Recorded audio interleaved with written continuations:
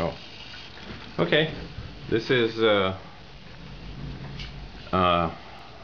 WiiDAR, and what we have here is the program's running, and over here servo is going back and forth, and that moves the laser pointer back and forth on the wall there, which is captured by the Wii controller, which is sent to Bluetooth.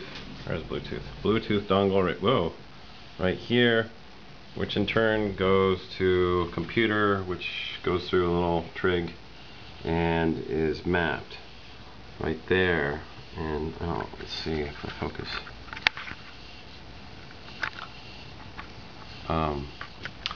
So between left and right,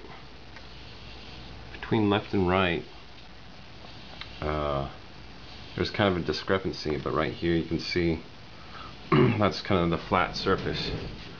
And if I grab something, oh yeah,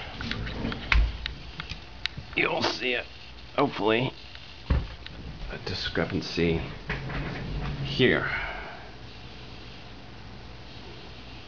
And I don't know what I have wrong between the left and right sweep, but only one of them, the green one, is really correct. But this gives us, this gives it at